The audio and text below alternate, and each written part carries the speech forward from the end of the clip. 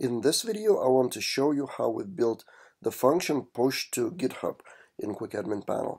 So here I have a testing small panel, and here I have a link push to GitHub. If I click that, I'm able to log in as my GitHub account, and I've prepared a temporary repository in my personal GitHub account, which is empty for now. So what I need is push that to GitHub. I authorize the access. Okay, I need a password here. Okay, and now it's scanning the repositories, and then you choose the repository you want. The latest one, that's exactly what I want, and it's pushing. And now the job is in the queue, and it will push in a matter of seconds, and I will get email as soon as it's done.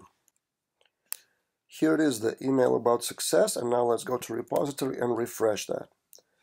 I have a new branch and committed the whole project. And now if we want to make some changes for the CRUD, for example, we want to edit some field to be, for example, required. This one, for example, required. We save the CRUD, so the files have been regenerated here.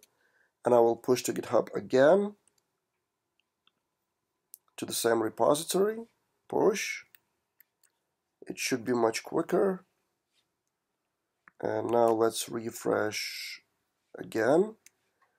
And you should see, oh, it's not done yet. Yep, new pull request, new branch, and then it should be a pull request. Yep. So we create a new branch, so we don't delete and don't override anything.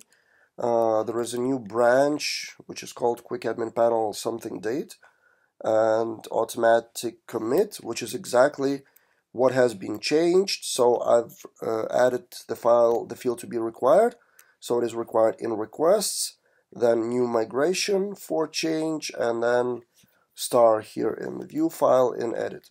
So that's it. In this way, by making changes with small changes with QuickAdminPanel, you can push your changes to the branch, and then you are able to merge, resolve conflicts if there are any, and continue with your project.